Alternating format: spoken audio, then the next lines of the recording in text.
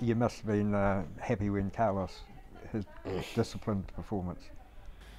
Yeah, absolutely. Carlos again. If you're going to talk about Carlos and Bloods, you have to talk about Carlos being in the exact same situation as Bloods was in his first fight. Carlos performed like I've never seen an experienced athlete perform. Again, what do you put that down to? Obviously a very good opponent, but there's some factors and some things that happened in that fight that you can't put down to the opponent. You have to put on Carlos.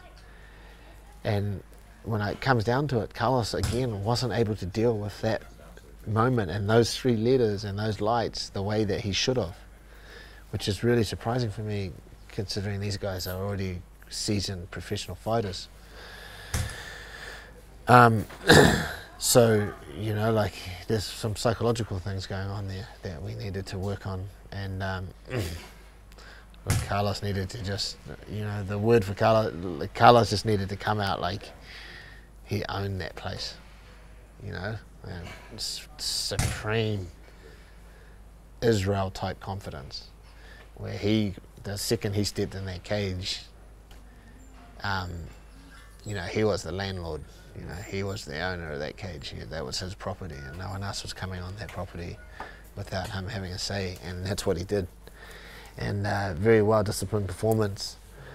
Obviously, there was some things that we could have done a bit more, but you know, like we're also dealing with the demons of the last fight. So we comfortably won that, and you know, the next we'll build on that, and then the next fight you'll see an even better Carlos, and so on and so forth. So his job was just to come out into that cage like he was the king of that stadium and the king of that cage, and he did that, and it showed. So I was very happy with Carlos's turnaround from that very first fight, at least psychologically. Yeah.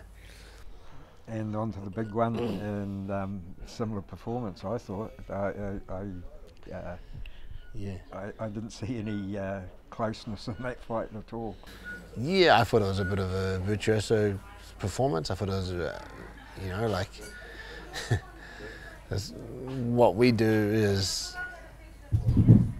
we practice the art of fighting, and the art of fighting is to hit and not get hit. Okay. There's people that are going to say, well, Israel got hit a lot. So, nah, like, Israel doesn't get hit a lot. What you think is a hit, what the average person thinks of a hit, when the punch hits you and you roll this way and you use your shoulder to glance it off, and all these little subtle things that are going on, like the average person doesn't know about those things. So I thought he used the art of fighting to its nth degree. Like he was able to hit and do damage and not get some of the damage back, and ultimately I didn't think it was close at all. No. I thought you could give Robert 1 round, but the other 4 were comfortable. The strange thing is that happens between fighters and corners and other coaches when you're so close, that strange kind of vibe and relationship. It never felt like we were in any danger of losing. In fact, the vibe that I was getting off Robert and off his team is that they knew that they were falling behind and they were getting more and more desperate. And that's just the vibe I got, and I could be completely off. But yeah, the judges got the decision right. And we're happy, we're moving on. Yeah. And well done to Robert. He was able to not get knocked out this time. He was, only just by the skin of his teeth, because he was on very rubbery legs there for a while. Yeah. Anything lined up for Blood and Carlos quickly?